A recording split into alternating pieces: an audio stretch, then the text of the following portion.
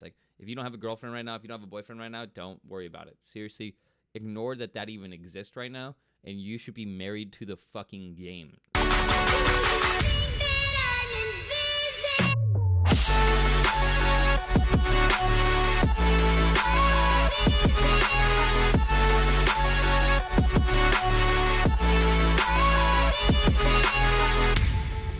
What's going on, guys? Welcome back to the channel. Thank you fucking for being here. I just took a trip back to Ohio because recently social media has been really draining to me. I don't know if anyone else can relate to this, but every time I just start scrolling, I'm just like, bro, like, this is so fucking pointless, and it's just taking my time away from my immediate life, right? Like, if I'm not doing anything productive other than scrolling, like, why do I even want to be on my phone? Like, it's come to a point where it does nothing but drain me. Like, I say I'm gonna go on TikTok and learn from scrolling, and same with Instagram.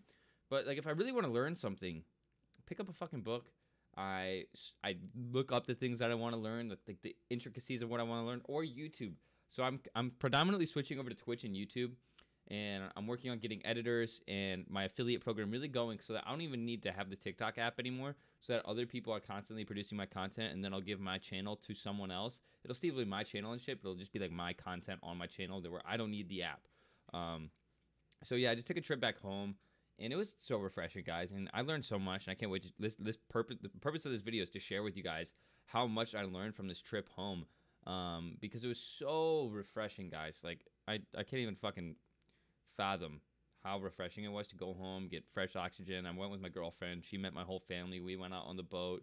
It was just a good fucking time. So one of the key things I learned is that everyone is on a different timeline, right? Like, you see Sneako, you see Andrew Tate, you see these.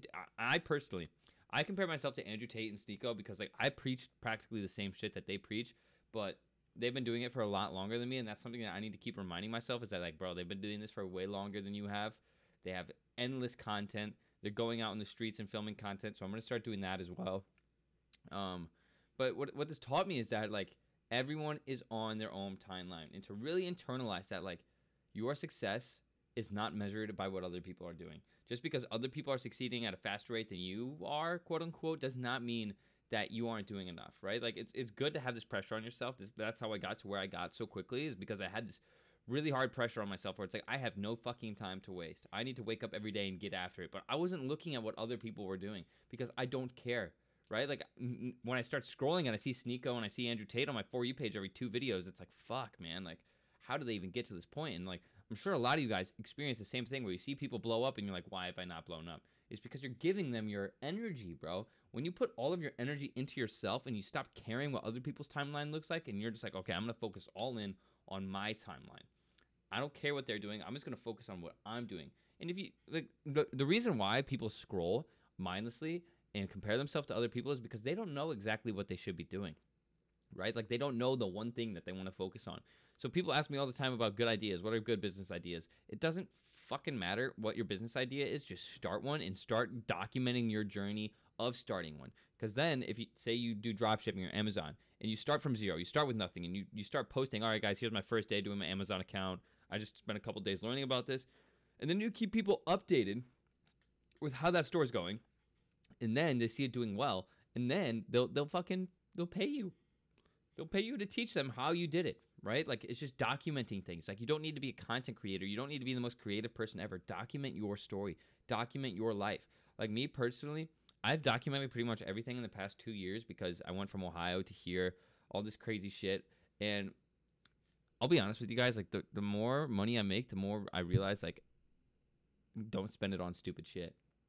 Like, do not spend your money on stupid shit because money is hard to come across. The value of everything is increasing right now. Inflation is going through the fucking roof. Interest rate just went up, like, I think almost 1%.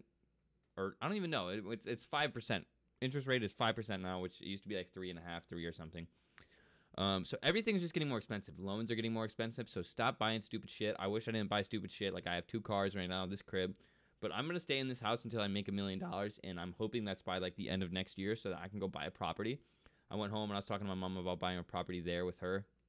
So hopefully by the end of this year, I'll have my first property, rental property anyway. So basically what I'm saying is stop mindlessly scrolling, please, unless you're going to watch my videos. and a bunch of other, like, just be super intentional about who you follow, and maybe only go through your following list. Stop looking at the For You page because it's just fucking stupid. What have you learned from the For You page? Probably not that much, but I'm not saying completely avoid it, but I'm insanely intentional. When I was home, I spent 30 minutes a day on my phone. 30 minutes a day on my phone. And this is also kind of just like an update to you guys, but also to not compare yourself is the point of this video. I'm working on getting a lot of editors so that this is probably going to be one of my last YouTube videos that has no editing on it, and like the rest are going to be really well edited and just beautiful is what I'm going for. I got a whole new fucking setup. It's a fucking crispy setup. I'll make a video of it sometime this week. But basically, guys, all I'm saying right now is don't waste your money, don't waste your time, don't waste your energy, and focus on your immediate life and becoming the best version of yourself. And that's all that matters. Like, if you don't have a girlfriend right now, if you don't have a boyfriend right now, don't worry about it. Seriously, ignore that even exists right now. And you should be married to the fucking game right now. That's the only thing that you should be concerned about, is married to the fucking game. That's it. It's fucking it. And then a relationship will make itself apparent when the time is right. But until then, get your money up, get cash flow coming in, build a personal brand, all these fucking things that you can build rather than scrolling mindlessly or going out partying and drinking, right? Like, have fun, but make sure you deserve your fun. And that's the most important thing. So yeah, I'm gonna put my Twitch in the bio. I'm gonna be streaming on Twitch a lot this week. I'm trying to do it every night. I've had like a consistent 40 viewers like throughout the whole thing because I talk about woke shit, important shit. But yeah, guys, stop comparing yourself. It's not gonna get you anywhere. Focus on yourself. Focus on your immediate life because we all have our own blessings and we need to count them. And the grass is not greener on the other side. It's greener where you water it. So I love you guys. Thank you so much for being here on this ride with me. It means so much to me. You guys have no fucking idea. Because I'm still growing. I'm still on the come up. And I'm super happy to be in a position where people listen to me, even if it's 5, 10, 15, 2,000 people. I don't care. I will never stop spreading the truth and just awareness and helping other people become high value, more intelligent, more successful. So I love you guys. Thank you for being here. And I will see you in the next one.